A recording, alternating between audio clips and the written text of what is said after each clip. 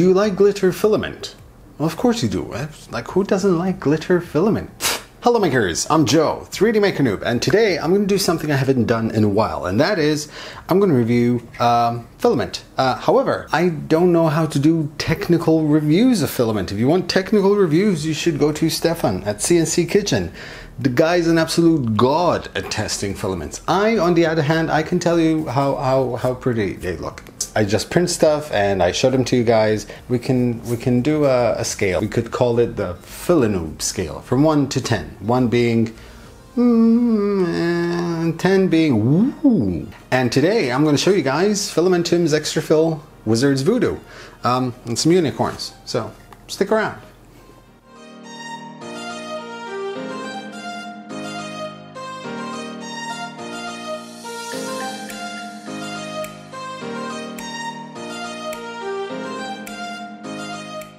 So Fillamentum's Wizard's Voodoo has now been released a couple of months ago. I haven't tried it yet, except for, now. I have seen a ton of photos of prints in this filament, and I can tell you now, photos or videos do not do this filament justice.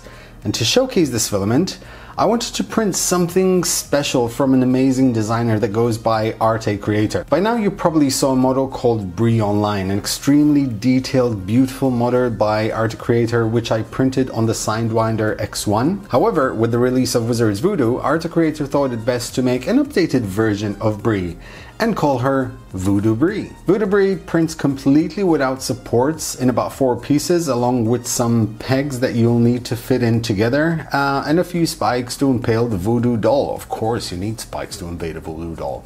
Now, I printed mine on the ZMorph VX, which is now a permanent fixture in the office, thanks to ZMorph, who allowed me to keep it. I printed the model at 0.14mm layer height, and the quality is absolutely superb. Now, the filament itself helps a lot in hiding any inconsistent layers you may have due to its deep, gorgeous purple and blue glitter effect. Once any kind of light hits a model with the Wizard's Voodoo, you get this sort of pearlescent effect, which is just absolutely stunning. So once it's printed, all you have to do is just put all the pegs in their appropriate place and just snap fit the whole model into one. Now, while I was printing this, something happened. I'm not sure you can see it on the camera.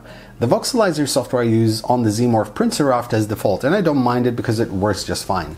However, the first 2 or 3 layers after the raft are usually a bit thicker than the rest of the model.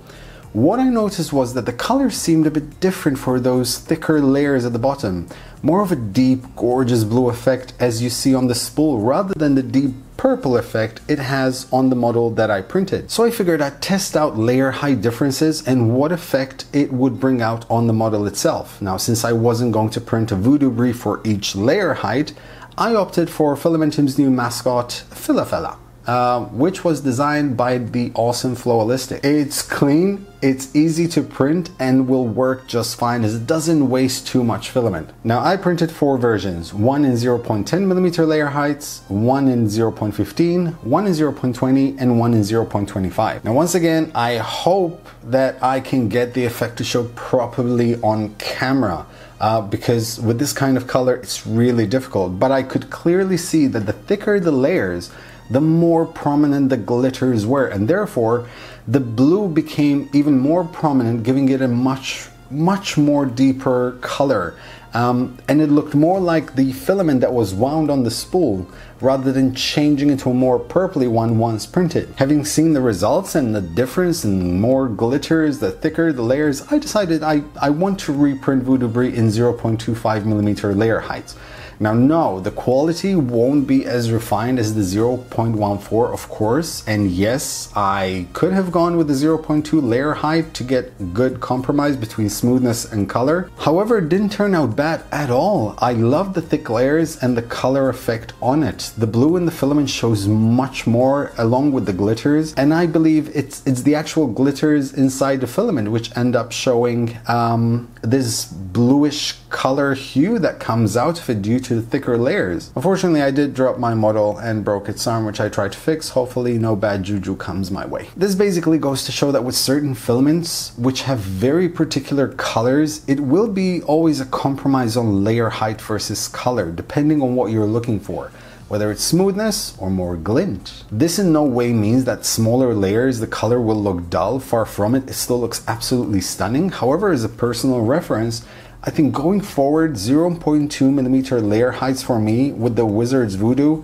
will definitely be the way to go. I just love the glitter effect that comes out of the thicker layers. That is it for today, guys. I will leave links in the video description to everything that I printed, along with Fillamentum's website address, who have generously sponsored this episode today. So thank you very much, Fillamentum. Make sure you go check them out. As for you that are watching, if you look bottom right hand side of the screen, if there is a red box over there, if it's red, shame on you. You should be clicking that. Like, click it now. So easy. Just mouse pointer and just click subscribe.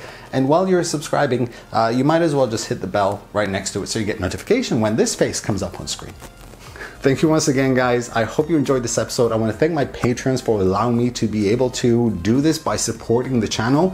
If you want to become part of my Patreon family, I will leave a link in the video description.